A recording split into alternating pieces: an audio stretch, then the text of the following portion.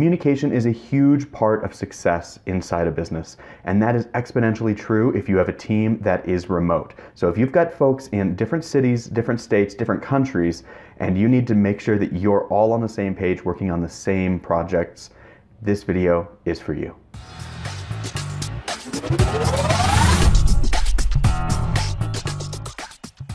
Hi, my name is Gareth Pronovost. I am the owner of Gap Consulting, and it's my goal to help you become an Airtable ninja.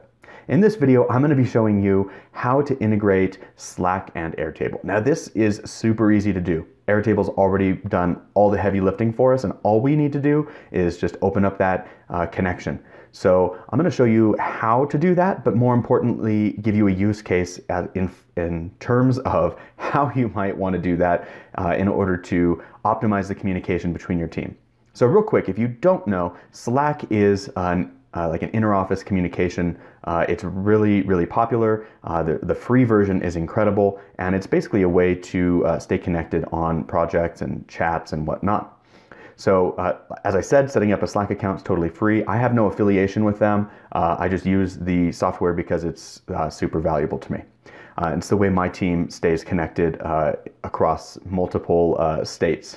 So in this video, let's go ahead and actually just jump on into this base here. We've got an example base set up inside of Airtable, and this is really high level. So, obviously in a normal situation, I would go a lot deeper on a base like this, but really what I want to show you is how the integration works. So this doesn't have a lot of bells and whistles, but we're going to take a look here. We've got our clients set up in one table, and we've got the tasks associated with those clients in another table. So clients are here, and they just connect to the tasks, and then the tasks are here. Let me go to the grid view, and we have basically we fill out the client and a due date for a task, what type that task is, and then we assign it to somebody. So this last field here is the collaborator field.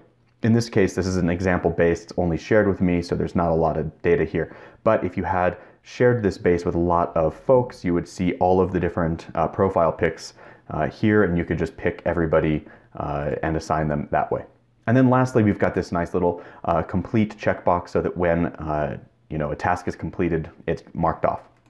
But that's just the basic architecture of this database. The real cool part is when we integrate it with Slack. So let's jump into Slack. Bring my Slack up here, and you'll see that I created a new channel. And to do that, you can just easily click this Create a Channel and add a new channel. Now the purpose of this channel is this is where we're going to connect the integration between the Airtable base and this channel here. So I've just created this example channel, and we're going to now jump back into the Airtable base real quick, and we're going to establish that connection. So we have, when we click up here at the top on the base metadata, we can say Slack notifications here. When we do that, it opens up in a new window, and you can see that we've already got some rules set up. So I'm going to go ahead and actually get rid of this rule here. I'm going to remove this integration and start over from scratch so that you can see how that is set up. So we're going to add a Slack notification rule. We choose both the base that it's coming from. Let's see if we can find that example base. We choose the base it's coming from, and then we have to choose where that information is going to go. Now, this is when we click this, it opens up in yet a new window, and it says, where do we want to send this information? I can send it to the main channel, and I can basically pick if this is going to be direct message to somebody or whatever the situation might be. Now, real quick pause here. You'll see that we get to pick the information from a specific view to go into this Slack message automatically. So this could be used in a very efficient way if you wanted to create a view for each employee and inside of Airtable, and then when everyone is assigned a new task, that information would be automatically pushed to them inside of Slack. But that's a little more complicated than what we're doing here. We're just going to send a simple message to the example channel. So we're going to go ahead and authorize that here. And you'll see then that we can pick what type of activity we want these updates to come from. This could be all activity in the entire base. Now, in my opinion, that's overload, but if you have a really simple base, that might make a lot of sense. We can also have updates just to watched records, or we can get updates to records in a specific view, and this is that part I was kind of talking about. So I'm going to select this. And down here, I have already set up a specific view for this Slack integration. So I'm going to select that, and I can send a test message. And as soon as I do that, you see that this popped up here. My Slack just received that test message. So everything is working there, and we've got all systems go. So minimizing that, I'm going to go ahead and click Done, and we're going to see how this works. So basically, this view, the Slack integration view that we set up the trigger for, this view has 5 filters applied. The task ID must be filled out, the clients must be not empty, the due date must not be empty, the type must not be empty, and the assigned to must not be empty. Essentially, we're saying that all of these fields have to be filled out. This field, of course, is a formula field dependent on this information here. So effectively, when a new task is assigned to someone and it's given a due date and it's all set up, that's when we want this to push to Slack and notify the entire team.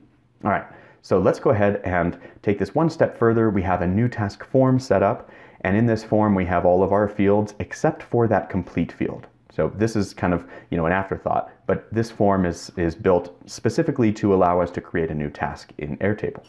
Let's go ahead and check that out and see what this looks like. We're going to go ahead and just access this form. And here's, directly from this web page, we can add a new record to the base. So let's jump back into the base and look at that grid view. We're going to close out the Slack notifications, and we're just going to see between these two pages how this data interrelates.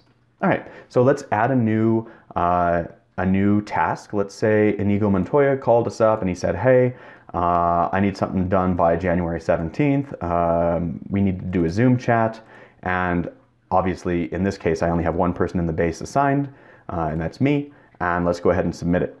Great, thanks for submitting the form. This can go away, and now we see that that new thing that we just added, that Zoom chat for 117 has been added to the base.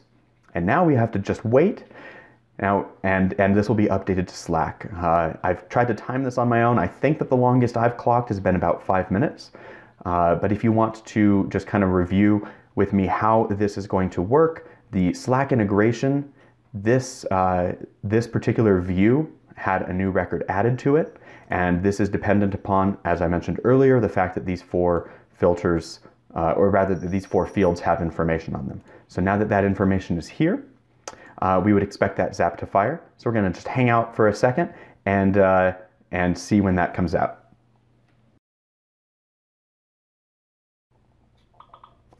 There it is. All right. So that wasn't too bad. And so there it is. It publishes that information, posts that into our Slack. And so now anyone who had access to this channel would be able to see this automatically. And so here it goes, and it shows us a breakdown of all that stuff, right? So it basically is giving us information here. Now, why is this useful? This is super helpful because, let's be honest, maybe not everybody has Airtable on their phone. They're not getting those push notifications. When they do, they can have a tendency to get a little lost. So having this information sent to Slack is super, super helpful. I am only just now starting to really do this for my own business, but I would strongly recommend that you learn from my mistakes and get ahead of the curve and integrate this as soon as possible, keeping your team in the loop. We found it to be really, really helpful over here, and I'm sure you will too. All right, as always, I hope you found that to be super helpful. If you did, be sure to give this video a thumbs up, and if you like this Airtable content and want to become an Airtable Ninja, definitely click subscribe and check out my website. And in the meantime, best of luck as you continue to grow your empire.